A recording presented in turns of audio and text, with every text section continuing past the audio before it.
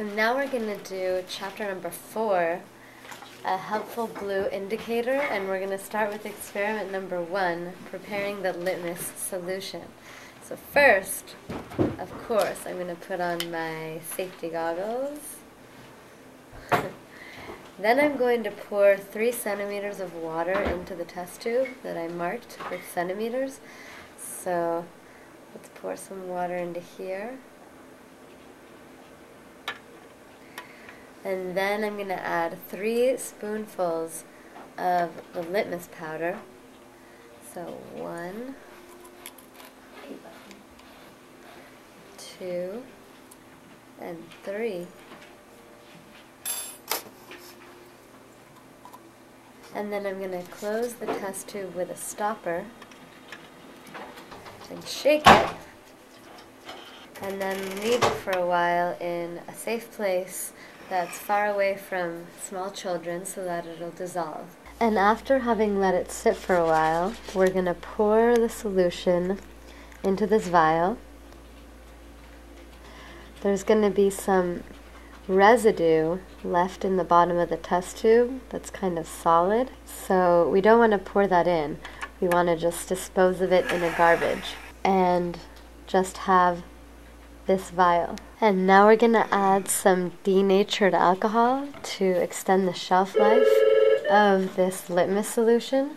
So let's pour a little bit of the alcohol into a cup. All you need is a small amount. And then use a pipette. Get half a pipette full. So that's about 1/3 of a pipette, so we might want to add a little more and put it into the solution. I'm going to add a little more. And then I'm going to put this on and shake it a little bit. And now we have our litmus solution. So now we're going to move on to experiment number 2. So first blue, then red. So we're going to add 3 drops of litmus solution to 3 centimeters of water. So let's put 3 centimeters of water into our test tube. Okay, and then we're going to add 3 drops of the litmus solution. 1, 2, 3. And we can see that the solution is blue. We can swirl it a little bit. Then we're going to pour a little bit of vinegar into another test tube, something light colored like white vinegar. So all we need is a small amount.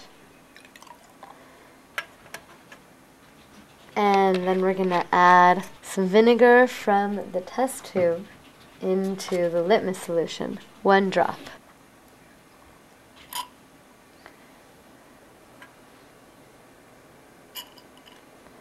And then we can swirl it around a little bit, and you can see how the solution is turning red. So now we're going to move on to experiment number 3. So first we're going to pour 3 centimeters of water into another test tube. And then we're going to put a small spoonful of sodium carbonate into it.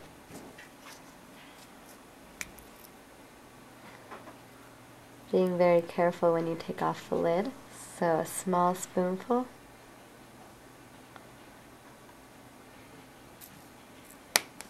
And we can use the spoon to mix it in. Then we can add a few drops of this solution into the one from experiment number 2.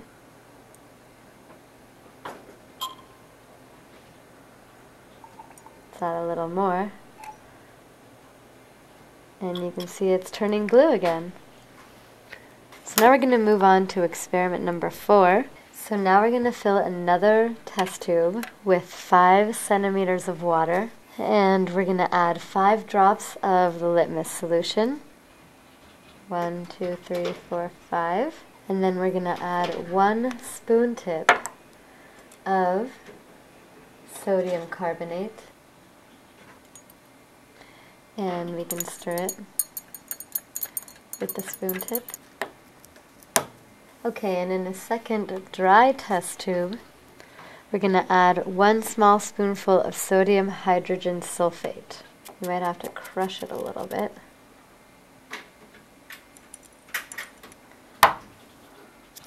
So now if you hold this up to your audience, you can hardly see that there's something at the bottom of the test tube.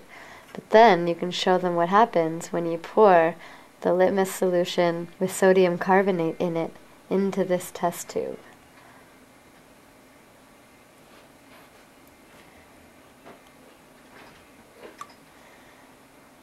And it turned blue, and then it turned red. So now we're going to do experiment number 5 in chapter 4, the gas in the soda bottle. And first, we're going to fill the measuring cup with 25 milliliters of water. Then we're going to add 1 spoon tip of sodium carbonate. And the spoon tip is the smaller side. And then we're going to add 10 drops of the litmus solution that we made in experiment 1. 1, 2, 3, 4, 5, 6, 7, 8, 9, and 10. And let's mix it up a little bit with the spoon. And then let's add a shot of soda water and see what happens.